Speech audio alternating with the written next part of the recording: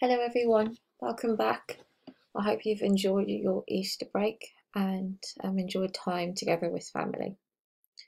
Today we'll be carrying on from where we stopped, where we left off 2 weeks ago, and we're going to be looking at criteria 3.1, which is the factors affecting well-being. So the aim for today is to identify the factors that affect the well-being of your patient or client. So learning objective, really, it's just the one, which is to understand a biopsychosocial model of health. We're breaking that down. We're going to look at the biological, physical factors that affect health.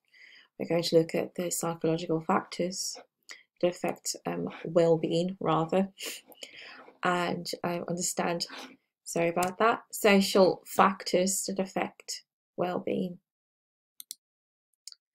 Right, so what is well-being? What comes to mind when you think of the word well-being? So I'll throw a few words out. I think words like fitness, strength, wellness, happiness, healthy.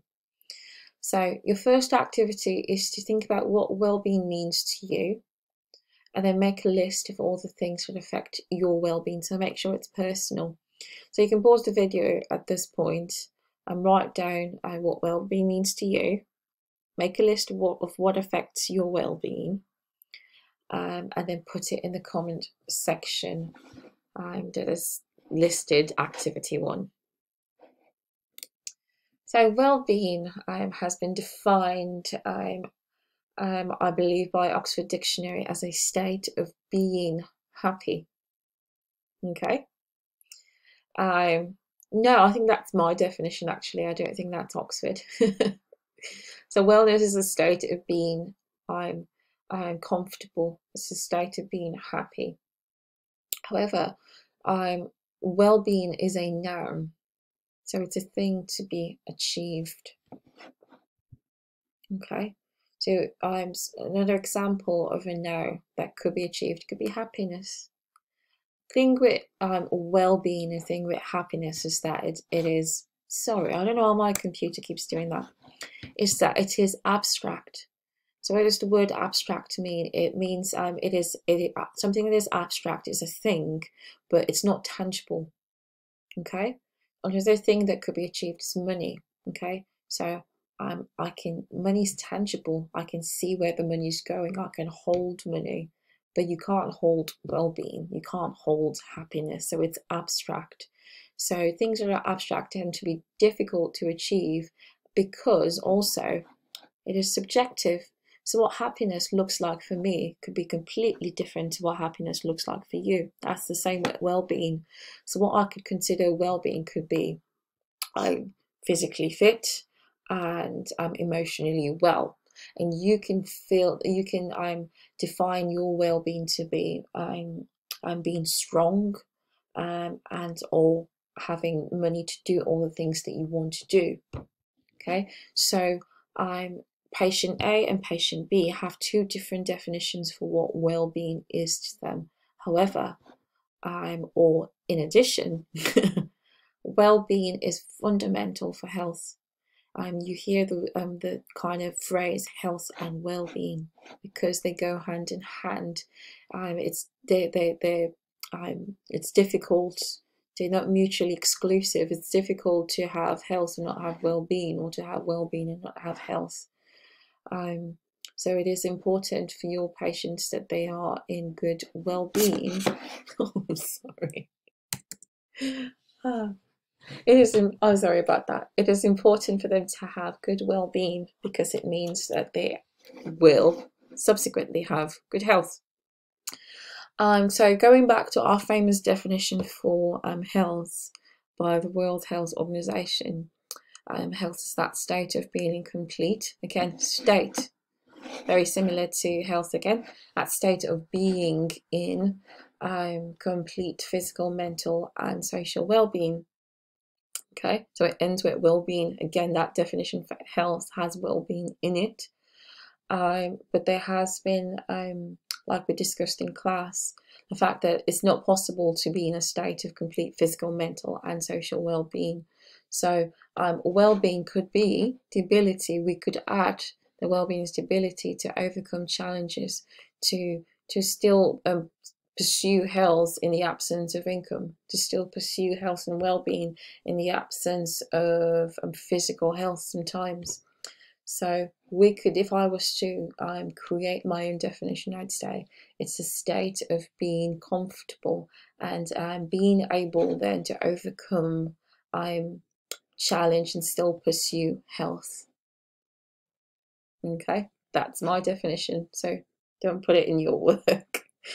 Okay, right.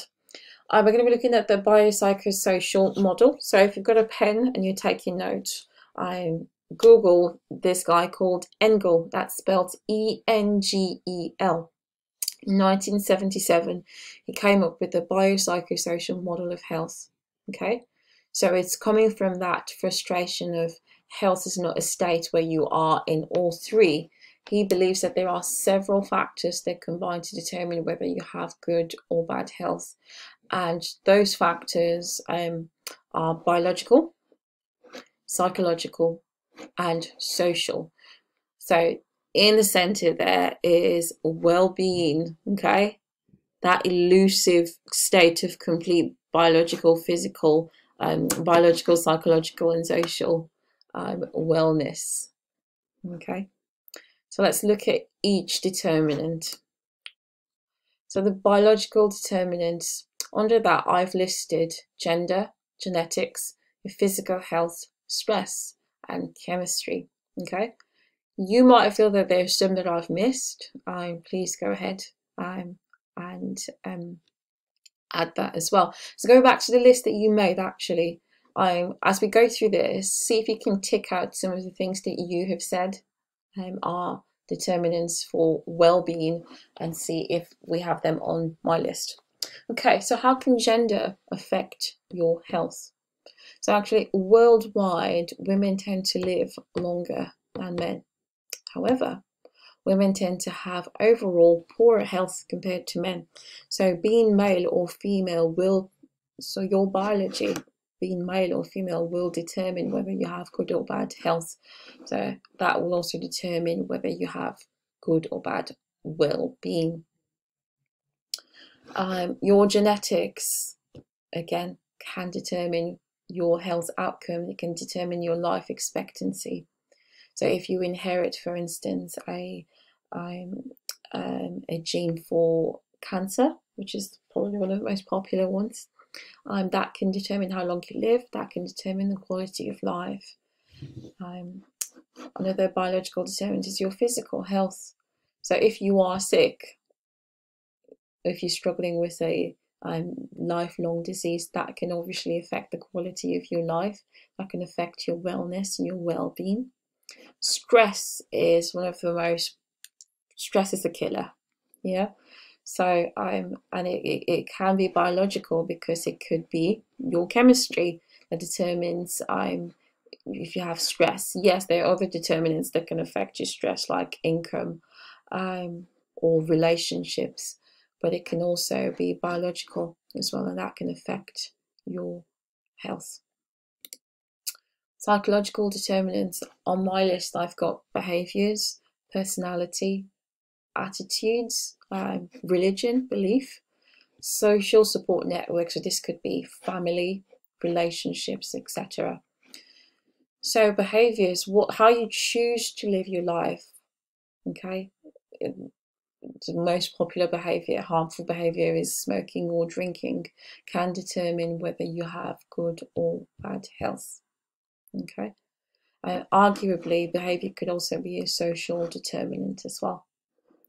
Your personality, so introverts and extroverts. I know there's much more personalities than that, but if you were an introvert and you didn't want to talk about your feelings, or you could have symptoms for deadly disease and then choose not to talk about it. That can affect your health. Your personality could also affect your health positively. You could be a social person, you could be a positive person, and that could affect your health positively. Your religion your attitudes, your belief system could affect your health positively or negatively as well. There are some religions that could inspire hope, which could affect recovery. There could be others that, for instance, we have the Jehovah's Witness who won't accept animal products or blood. That could affect their health negatively. Social support networks. Family members could be a good sense, good kind of, what's the word? Could affect your health positively. But some family members, for instance, domestic violence, could affect your health negatively as well. Social determinants. Now we've looked at this already, so I won't go into it too much. Income, education.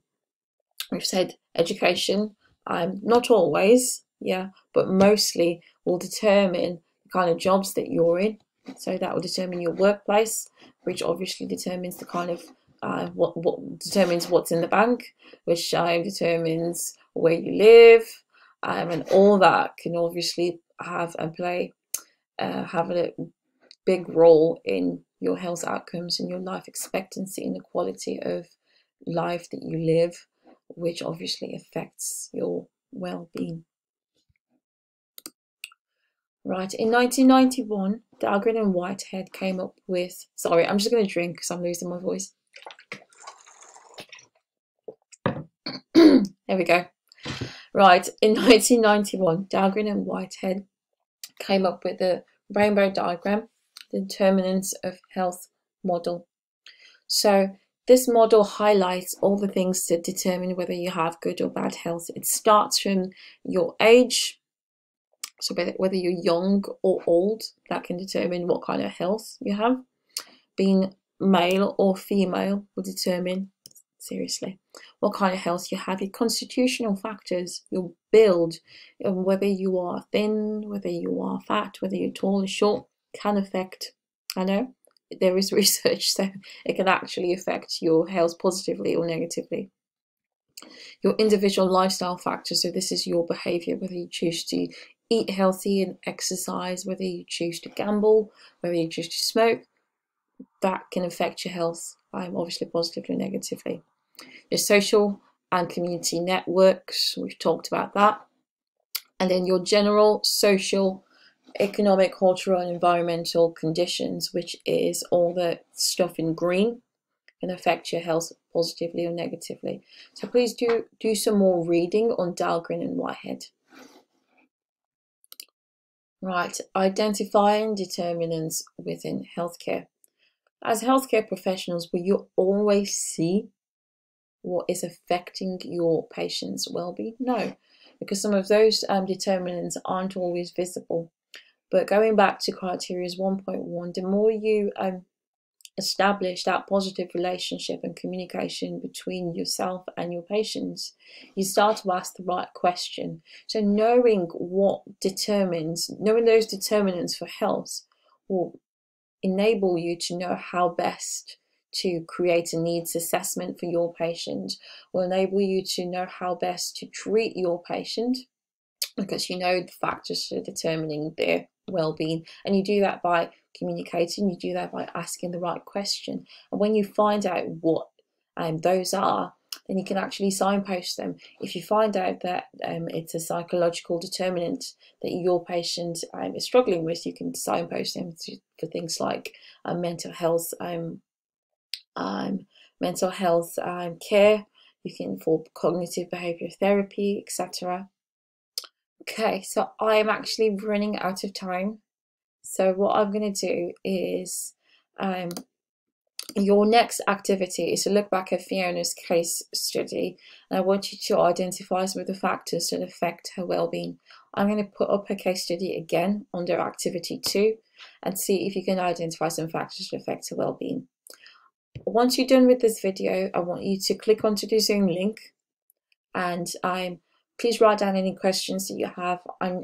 It's literally 15 minutes that I've had to squeeze everything, so I'm sure that I've not explained things to the best of my ability. So please ask me any questions that you have, and we can have a discussion and just do a quick catch up as well to see how you guys are getting on.